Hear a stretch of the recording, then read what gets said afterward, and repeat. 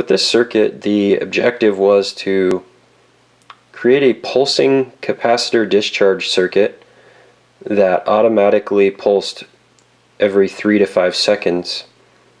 And I didn't want to have to use a 555 timer. And in fact, I think it would actually be more difficult to implement the 555 timer. And I think I would still need most of this circuit anyway. So I figured I'd try to just come up with a circuit that used just transistors and resistors and just basic components. And I wanted to see if I could make a circuit that automatically pulsed every 3 to 5 seconds while discharging 350 volts from the capacitors. So I was successful, and I designed this circuit basically from scratch, and it works really well. And what you can do is, using any high voltage generator, such as this cheap eBay unit there that generates up to 400 volts, you just supply 12 volts to it. It supplies power out, and it's adjustable. It sends the high voltage to this circuit. So you could use a generator, or you could use a solid state generator, or you could use the flyback voltage off of the inductive kickback from a motor coil, such as a pulse motor. Anything that has a high voltage or even a low voltage, it doesn't matter. This circuit will work with low, high, medium, it doesn't matter. It'll work from 0 to 1000 volts.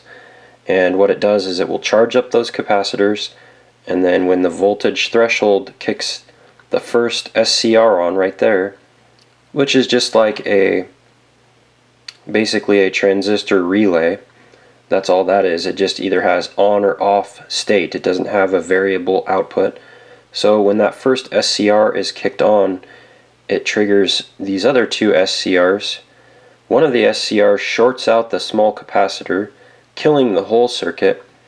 The large SCR in the middle, when that is triggered, that discharges the large two capacitors. And those large two capacitors are in series, and you send, in this case, 350 volts out, and it goes out over to this inductor coil. And that's a 16 gauge inductor coil, and it's 2.5 millihenries, and that's actually a choke coil for a stereo system. It's just a regular choke coil.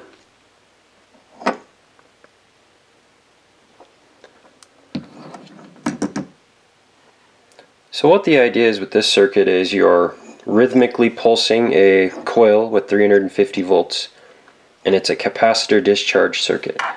Now the idea is, Bob Beck said that the pulsed magnetic field has the potential to actually help the body, and it's called low frequency pulsed magnetism, and that's a lot different than anything they have today. Apparently, this is just what I've read, apparently low frequency pulsed magnetism from an electromagnet applied to the human body is very suppressed by medical science. Apparently there's some very strong evidence to suggest that a pulsed magnetic field may benefit the body. So that's something to look into. I'm not super familiar with pulsed magnetic fields, and so this was my gateway into learning about that, and I wanted to build this circuit in order to study it. So I'll show you how the circuit works. I'll turn it on. So it's very quiet. It's up and running, and I'll show you the oscilloscope reading.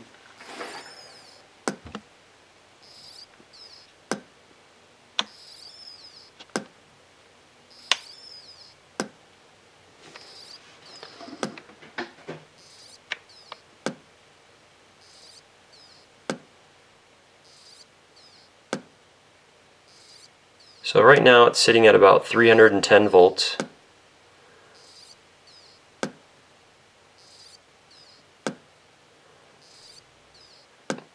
And you can see that it pauses for about 2 seconds, and then it charges back up and then rapidly discharges when it hits the threshold voltage. And it does that without the use of a 555 timer. And actually, it's a very robust circuit because the SCRs are all rated for 800 volts up to 1000 volts. Two of them are rated for 800, one is rated for 1000 volts. The only thing that could go bad is the MOSFET, which is on the far right. And what that does is that simply switches on and off, and when it switches on, it turns the auxiliary output on to power this universal high voltage generator. Now you could replace this universal generator here with any type of high voltage generator. This just happens to be a universal high voltage flyback transformer, and it just generates power. So I'm using that, but I could use anything to create the high voltage, or I could even send low voltage and high current through this circuit, and it would work the same way. The SCR in the middle there, it's a Little Fuse brand SCR, and it is actually rated for up to 900 amps surge, which is just incredible.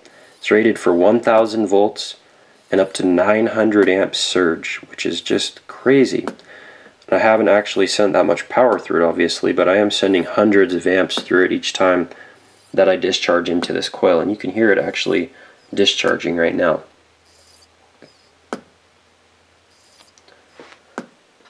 I'll show you the circuit diagram real quick.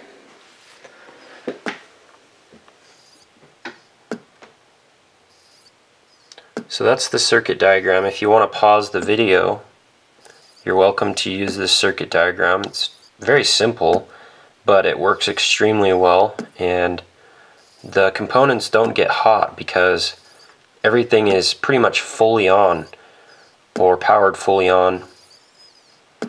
The IRF 510 MOSFET is what powers the circuit to turn it on, and that is turned fully on by the use of a 9-volt Zener diode. And you put that diode there on the input capacitor. So what happens is when that input capacitor charges up to 9 volts, it blows past the Zener diode and goes into the IRF 510 or IRF 840 MOSFET. MOSFETs are voltage activated. They are not current activated, and that's the only difference between a MOSFET and a transistor. So they have basically infinitely high resistance on the input gate to turn them on. So basically, once the voltage crosses over the Zener diode, it can just flow unlimited into the MOSFET. There's very little conductivity across the gate of the MOSFET. So it works very, very well. And like a transistor would not work the same way in this circuit. It would work, but it wouldn't have the sharp turn on.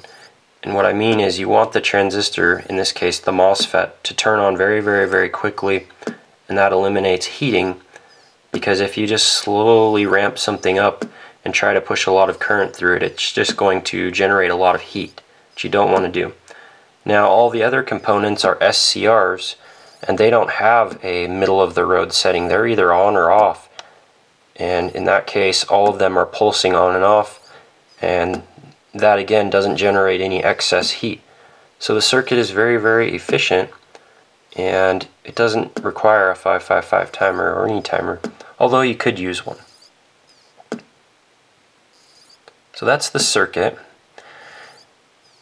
Now the SCRs can be any type of SCR, but the primary one has to be rated for at least 500 volts and 500 amps, because you're going to discharge the capacitors straight into a coil or straight into a load, and you don't want that to burn up. But the other SCRs don't really have much of a load on them, except for the one here, which is discharging the feed capacitor to turn the MOSFET. What it does is it just basically shorts out that 220 UF capacitor. So that will have some current across it, but a small SCR should work okay. The one that's triggering the circuit could be very, very small. I would say there's probably only less than 100 milliamps going across that. So you could use a very small, inexpensive SCR to trigger it. You'll need a moderately powerful one for the first capacitor, and then for the final capacitor you'll need a very large SCR. And an SCR just turns on and off just like a relay, but it can handle very high current in its solid state. Now, the thing about an SCR is if you have power flowing across the cathode and anode, the two pins there, if you have power flowing across it, it won't shut off. So once you've stimulated the gate and turned it on, the SCR will just keep flowing and flowing and flowing, which is a huge disadvantage. But if you can drain all the power out of the circuit, then the SCR switches off. It doesn't matter if you put negative voltage to the gate or if you disconnect the gate from power. The SCR requires that the circuit be completely drained of energy between the anode and cathode, otherwise it will just stay on. So the way that I accomplish shutting this circuit off is I drain the primary capacitor by using this SCR here to short circuit that primary capacitor. And that turns the voltage from that capacitor, and you can see I send it over to the triggering SCR. So the triggering SCR loses its power. The other two SCRs lose their power because they're shorting out capacitors.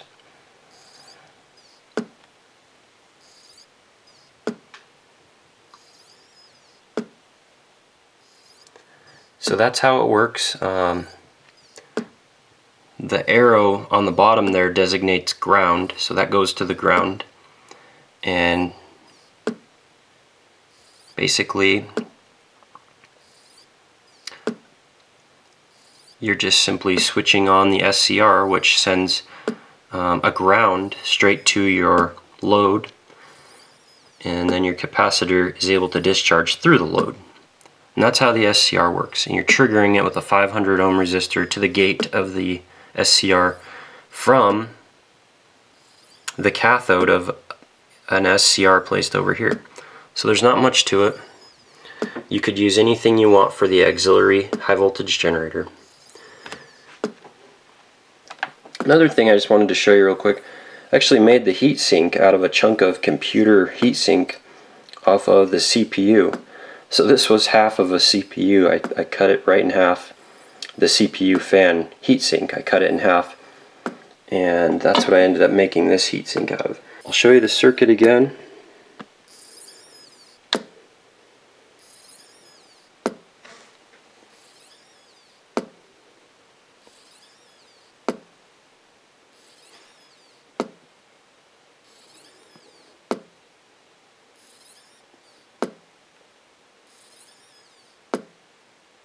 So this potentiometer here actually controls the voltage. You can adjust it from 100 to 400 volts, currently the way it's configured.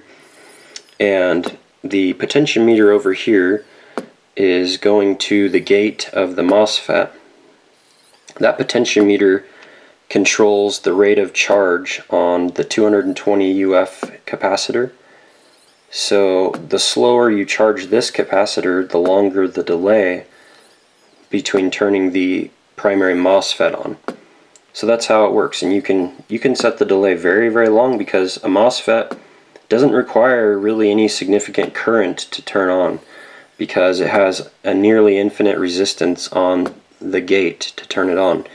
So basically you can turn this potentiometer to 50,000 ohms and it will charge that capacitor very slowly, and the circuit will still turn on. And a transistor won't turn on with a 50,000 ohm on the base. It just doesn't really turn on very well. You need a little bit of current to turn a transistor on. But with a MOSFET, the input on the gate basically acts like a capacitor. So it does take some significant current initially, but then it goes to infinite resistance after a brief charge, and that's on the gate to turn it on. So we can get away with using that potentiometer, and we can just slowly charge up that capacitor, which then turns on the primary transistor, or MOSFET I should say, and then that turns the whole circuit on. And I'll show you what happens when you put metal on it. So that was a steel washer. The coil is pulsing right now. So that's the circuit, and this circuit could be used for any number of things if you want a repeating capacitor discharge. Now keep in mind you could replace the resistor that triggers it with a push button switch, and you can easily just turn this into a manual circuit, and it will work exactly the same way. And you could also eliminate most of the delay so that the circuit repeats very quickly. Although this circuit is not made to function as fast as a car ignition, and I'm not sure that you would want to try this circuit for something like that. It would be better suited to very low frequency pulsing. So if you're interested, there it is. I'm giving you the circuit for free, and here it is here. So I hope that helps, and if you have any questions about how to build it, just drop me a line. And if you could, visit my site ritalie.com, RITALIE.com. Thanks guys.